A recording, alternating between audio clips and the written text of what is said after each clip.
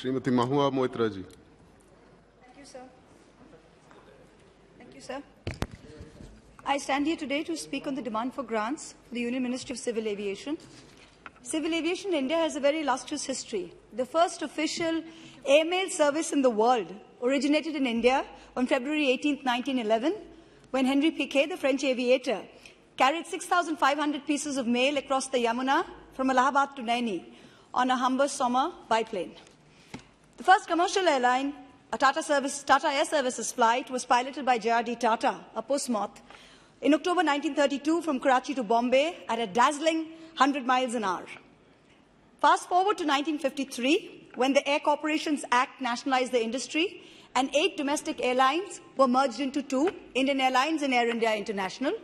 In 2011, these were again combined into 1, Air India, a single entity. But now, with the privatization of Air India last month, which was the last government airline in the 70th year of its nationalization, there is no point in discussing its privatization anymore. Who was for it, who was against it? It is already a fait accompli, and we need to move on. We can only hope that this government has put in enough rules and reasonable processes for aircrafts to be made available from the private sector for emergencies as and when required by the Government of India, as we've seen in the case of Ukraine and many others in the last few years. As I analyze the numbers, I find that from 2014 till today, Air India formed between 60 and 95% of the Ministry of Civil Aviation's budget.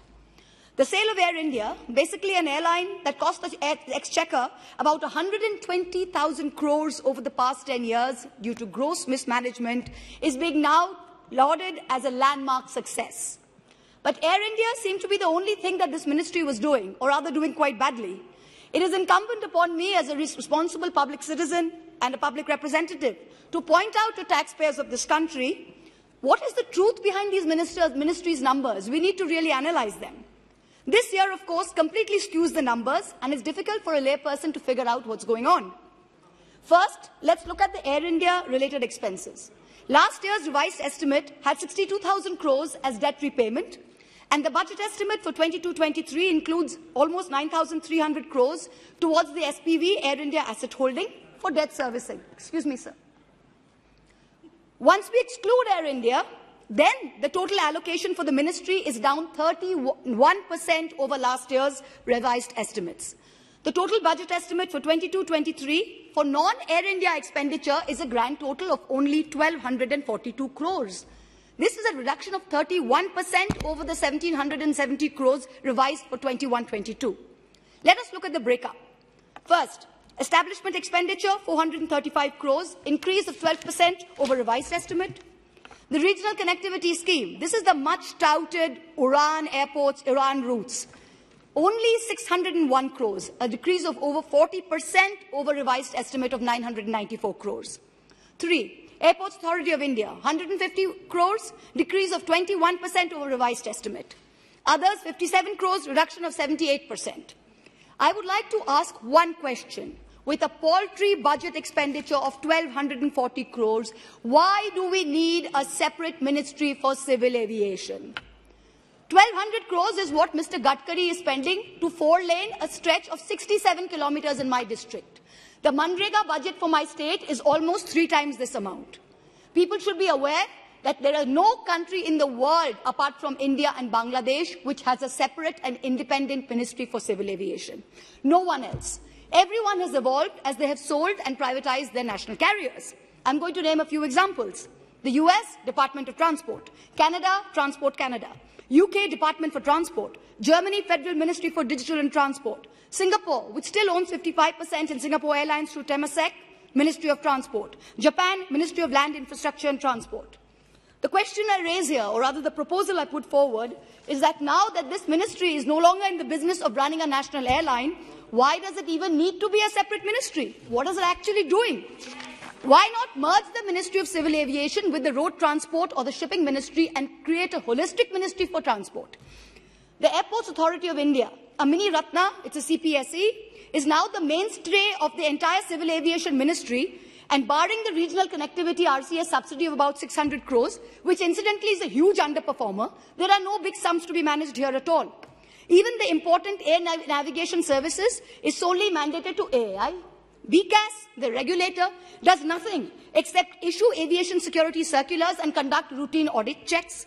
It has a revenue budget of only 67 crores for salaries and a capital budget of only 30 crores for making a new building and for some biometric project that they're doing. All actual airport and installation security is handled by CISF, which reports to Home Ministry, doesn't report to Ministry of Civil Aviation. Let us examine the Airports Authority of India. What exactly are they doing?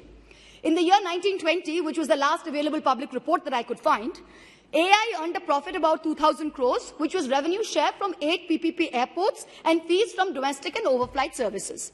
It gave 1,000 crores as dividend to the Consolidated Fund of India, but the government did not even find it worthwhile to allocate at least this amount to the regional connectivity, the UDAN scheme. Can you imagine the regional connectivity UDAN scheme that my esteemed colleague who's speaking before me from the BJP mentioned has been reduced by 40%. The RCS scheme was introduced in 2016 by the ministry to stimulate regional air connectivity and make air travel more affordable. In 2016, this government sanctioned 948 new air routes to serve underserved areas to boost connectivity. But as of January 31st, 2002, only 404 routes have been operationalized. That's only 43%. Your 5-year budget for RCS from 16-17 to 21-22 was 4,500 crores. As of December 2021, only 2,100 crores, just 46% has been spent. So 50% of your 1,200 crore budget is RCS, and RCS itself is a non-starter. You yourself must be realizing this, otherwise why would you cut the budget down 40%? The Standing Committee report says there are huge delays in operationalizing because airlines are not willing to operate on RCS routes. So it is established beyond doubt that the ministry and indeed this government is not in the business of either running an airline or controlling commercial aviation in India. In which case, let the government do away with this ministry, merge it into a larger consolidated transport ministry, and instead concentrate on making life easier for those private players who are the only ones operating in the Indian airspace today. There's no government player, it's only private. Let's make life easier for private players. This government has seen, actually both the UPA and the NDA, how hard it is to run an airline successfully in this country. We have written off over 100,000 crores of public exchequer's money in Air India. Even then, this government refuses, absolutely refuses to take any steps when it comes to fixing the taxes on aviation turbine fuel ATF that are crippling this industry with every upcycle of crude price. Either reducing the VAT and excise duties on a pan-India level or starting the path to putting ATF into GST where they can get input tax credit. Otherwise, with the crude price of oil the way it's going, there's a huge risk of the entire sector getting back into the doldrums as we had seen in 2012-14. Now you have no longer Air India to cross-subsidize, so reduce ATF taxes. If cumbersome small regional aircraft and airline regulations can be streamlined without impacting safety, there is no reason why our country can't see small airports regionally, both cargo and passengers. We see this model all over the world. I want to now put forward the following proposals to help streamline the industry and allow private players to operate easily and profitably. Number one. Reduce central excise duty on ATF from 11% to 0% with immediate effect for both passenger and cargo. Number two, please put in a uniform IGST of 5% for all parts of aircraft and aircraft engines, irrespective of the chapter of the Customs Tariff Act 1975 in which the item is covered. Different parts are covered in different chapters, attract different rates of tax. There is no single definition or clear interpretation of what is an aircraft part and what is a whole. Is an aircraft engine part or a whole? There is no clarity. Number three, discontinue GST on engines repaired abroad, allow ITC. The India currently has negligible MRO capacity. MRO is maintenance, repair and operations. We don't have domestic capability. So airlines have to take their engines abroad for repairs, whether in warranty or under warranty. Once you take an engine abroad for repairs under warranty, you repair it, you re-import it, you have to pay GST on it. So remove the GST on repair on engines under warranty. When there's no warranty and the repair engine is re-imported, slap uniform 5% GST on it. We need to do this till domestic MRO capacity is built up, please. Number four, currently airlines pay GST under the reverse charge mechanism RCM. But during COVID, we saw that ticket cancellations were often higher than ticket bookings and GST credit accumulated. Airlines have fixed monthly expenditure and there's a monthly addition to input tax credit. What the industry needed was liquidity. And here we had a situation where there was a huge amount of credit accumulation combined with sticky cash flows. So please defer RCM tax payments for 6 months till we get back to normal. Financing. We saw during COVID, several airlines in India had approached their bankers for support, but bankers could not extend any funding to the industry except under the Emergency Credit Line Guarantee Scheme, which was very restrictive. Let us have a mechanism where funds should be provided to airlines based on their financial strength, based on their ability to repay. And the government, with all due respect, should stop focusing on building so many new airports in a race for bragging rights and instead focus on increasing capacity and facilities at existing airports. Most major airports are operating at 85 to 120% of handling capacity. This is a safety issue. Terminals at Bagdogra, Jodhpur are ancient, tiny. Airports like Srinagar, Leh have no proper aircraft de-icing facilities, very primitive landing and navigation. Let us fix the basics. The only new airport, major airport, commissioned and built after 14 is the upcoming Goa Mopa airport. The rest are all new terminals, but all built under the previous regime, which rightly focused on increasing capacity at major hubs. The most important thing is air safety. We have a 19% shortage of air traffic control personnel capacity. The sanction strength is 3901. We currently have 3162. Airports Authority says, with Udan and many Tier 2 and Tier 3 unused airports getting revived, we need another 300 to 500 ATCOs immediately. In Delhi, the mandatory break after 30 minutes is now 2 hours. In Guwahati, they work 365 days without a break.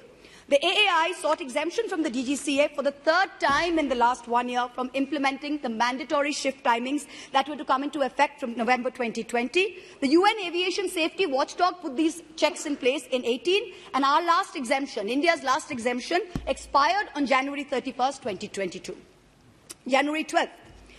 The Honourable Minister, your predecessor, said in Parliament when he was explaining the need for privatisation that the government cannot be in the business of running airlines. Well, now that you're out of it, it is only fair that you create a level playing field for those private operators who are running airlines. Merge the ministry, do away with a separate demand for grants, reduce duties on ATF, or better still, bring it under GST. And finally, as I end, I would like to quote former Prime Minister Vajpayee in 1972, who said in Parliament, "These days, the atmosphere in New Delhi makes one choke. It is not easy to breathe freely. The chanting of a Prime Minister's name on All India Radio from morning to night, saturated propaganda on cinema screens. How can people sitting in opposition fight this?" It is India's greatest tragedy, perhaps, that the very party Vajpayee ji led as Prime Minister today leads a government that has turned this very same Parliament into the Colosseum in Rome in the 1st century, where like a gladiator, the Honourable Prime Minister enters to chants of Modi, Modi. And sadly, those entrusted with the decorum of this House, the garima, as they like to put it, smile smugly through it all. So today, as a woman parliamentarian, let me chant some names that truly deserve applause, both in this House and in the annals of civil aviation history of India. The first Indian woman to get a pilot's license, Urmila Parekh. The first woman commercial pilot, Prem Mathur. The first woman pilot of Indian Airlines, Durba Banerjee. The first woman IAF officer to fly in a combat zone, Gunjan Saxena. The captain of the first Boeing having an all-women flight crew, Saudamani Deshmukh. The youngest pilot in civil aviation history to command a jet aircraft, Nivedita Bhasin. And on this celebratory note, my esteemed colleagues, let us do what needs to be done. Keep the Maharaja out of the skies by all means, but let's keep the Aam Aadmi flying high. Jai Hind. Thank you very much.